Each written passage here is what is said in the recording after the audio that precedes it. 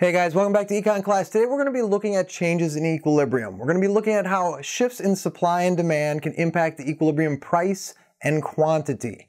So today objectives, identify how changes in supply and or demand impact market price and quantity, illustrate the changes in equilibrium on a supply and demand model, and then differentiate between the impact of a single and double shift of the demand and supply curve. Now the first single shift that we're going to look at is an increase in demand. And this means our demand curve is going to shift to the right. Because of that right shifting demand curve, we are going to establish a new equilibrium.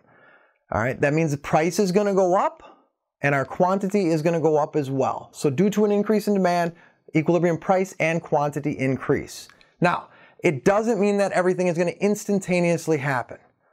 Increases in demand, changes in supply and demand happen all the time, but it takes a little time for the market to adjust. So let's imagine this again. Demand shifts to the right, but let's say retailers, producers, they don't increase their price quite yet. So we're still sitting at P1. That means that in this particular situation, we have a quantity demanded that is greater than quantity supplied at the old price. So what'll happen is that there's going to be this pressure to increase the price up to a higher level. And we end up establishing at P2. What this does is it decreases the quantity demanded. That higher price causes consumers to buy a little bit less, and it causes producers to want to produce a little bit more. And we establish that new equilibrium at P2. Now an increase in supply is going to shift our supply curve to the right. This increase in supply means that more is going to be produced at every price level, and we are going to establish a new equilibrium, dropping price down and increasing quantity. Now, just like with the demand increase, an increase in supply can initially cause a surplus. All right, so we see our right shifting supply curve, and if we keep price exactly where it is, suppliers are going to want to supply more than the market needs, and consumers are not going to want to buy as much at that existing price.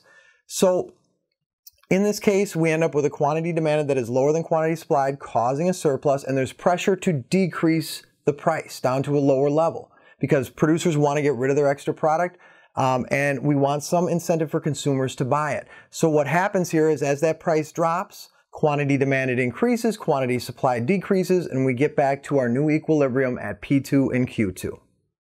Now with the demand decrease, we're going to see the demand curve shift to the left. Less consumers are willing to buy the product at every price level. This is going to cause our price to go down and our quantity to go down as well. Now with a supply decrease, that means less producers are willing to offer the product at every price level in the market, and it causes the supply curve to shift to the left. This is going to result in a higher price and a lower quantity in the market. All right, so now on to the double shifts. Now double shifts, the only thing that's really different here is that we are going to know what happens to one variable, price or quantity, and we're not going to know what happens to the other one. And I'll explain that on the second part of this. So we're going to see an increase in demand here and an increase in supply as well. Now due to this, we are going to have a new equilibrium. Our equilibrium is going to be at a higher quantity, Q2, but price in this particular example looks like it stayed exactly the same. Quantity definitely went up here. Now price is going to be what we call indeterminate, ambiguous, unknown, however you want to put it. Whenever we have a double shift, we know what happens to one variable, but not the other. Now why does this happen? All right, so let's look at all the possible outcomes of an increase in demand and an increase in supply. First, like we saw in the previous model, we have an equal shift of demand and supply, resulting in a higher quantity but keeping it at the same price.